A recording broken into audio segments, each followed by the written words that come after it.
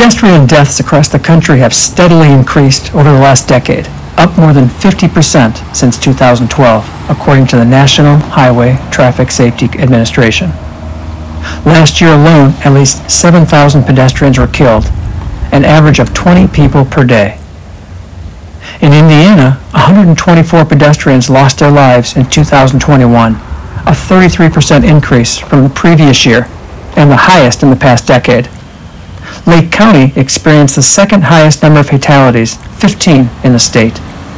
However, the majority of Hoosier pedestrian fatalities occurred in urban areas, 68%, and at night, 74%, with September through December being the deadliest time.